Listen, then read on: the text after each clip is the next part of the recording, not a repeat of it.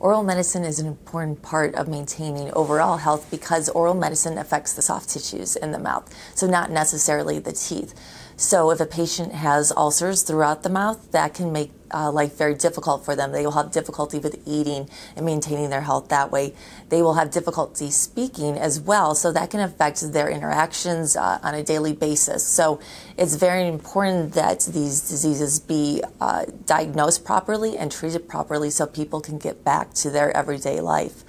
Here at the UIC College of Dentistry, we are the experts in treating oral conditions such as oral cancer, salivary gland disorders, infectious diseases of the mouth, and even nerve disorders which can cause pain in the mouth as well too. We have oral medicine doctors and oral pathology doctors who are highly trained in recognizing all types of lesions, whether it is ulcers due to autoimmune disorders or early cancerous lesions.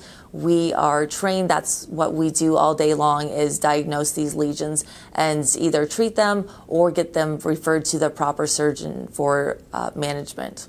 Anytime a patient has a lump or an ulcer in their mouth, the first healthcare practitioner they should go to is their dentist. We at the College of Dentistry train our dental students to recognize and be able to diagnose and refer these patients appropriately. Part of our mission also at the College of Dentistry is to educate the public that they should seek out their dentist as the first healthcare practitioner to get to the most proper diagnosis and treatment as soon as possible.